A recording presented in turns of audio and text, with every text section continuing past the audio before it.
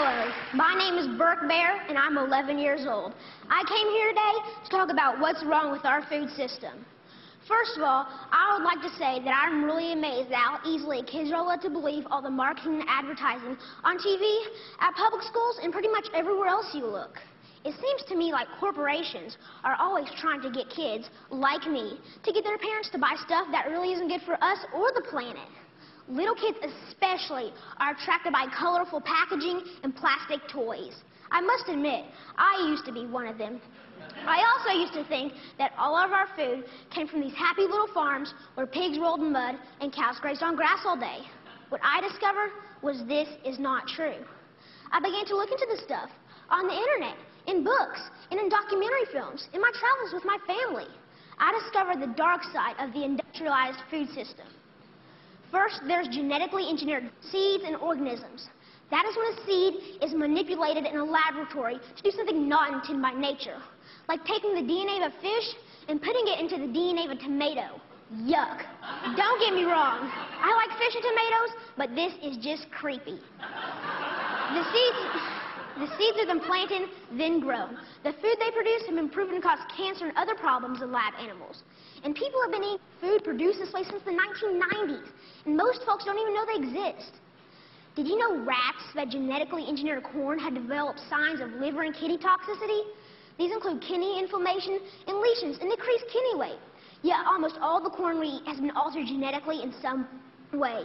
And let me tell you, corn isn't everything. And don't even get me started on the confined animal feeding operations called CAFOs. Conventional farmers use chemical fertilizers made from fossil fuels that they mix with the dirt to make plants grow. They do this because they've stripped the soil from all nutrients from growing the same crop over and over again. Next, more harmful chemicals are sprayed on fruits and vegetables, like pesticides and herbicides, to kill weeds and bugs. When it rains, these chemicals seep into the ground or run off into our waterways, poisoning our water too. Then they irradiate our food, trying to make it last longer, so it can travel thousands of miles from where it's grown to the supermarkets. So I asked myself, how can I change? How can I change these things? This is what I found out. I discovered that there's a movement for a better way. Now, a while back, I wanted to be an NFL football player. I decided that I'd rather be an organic farmer instead. That way...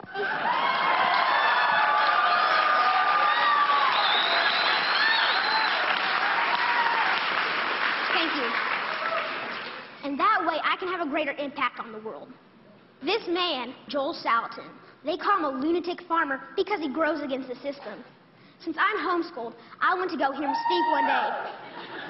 This man, this lunatic farmer, doesn't use any pesticides, herbicides, or genetically modified seeds.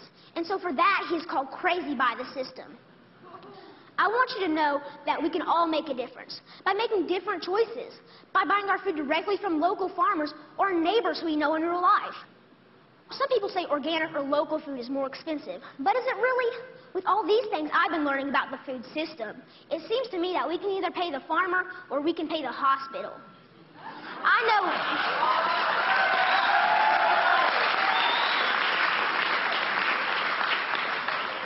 Now I know definitely which one I would choose. I want you to know that there are farmers out there, like Bill Keener and Sequatchie Coast Farms in Tennessee, whose cows do eat grass and whose pigs do roll in the mud just like I thought.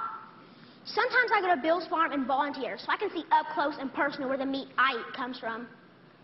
I want you to know that I believe kids will eat fresh vegetables and good food if they know more about it and where it really comes from. I want you to know that there are farmers markets in every community popping up. I want you to know that me and my brother and sister actually like eating baked kale chips. I try to share this everywhere I go. Not too long ago, my uncle said that he offered my 6-year-old cousin cereal. He asked if he wanted organic toasted O's or the sugar-coated flakes. You know, the one with the big striped cartoon character on the front. My little cousin told his dad that he would rather have the organic toasted O cereal because Burke said he shouldn't eat sparkly cereal. And that, my friends, is how we can make a difference, one kid at a time. So next time you're at the grocery store, think local. Choose organic, know your farm, and know your food. Thank you.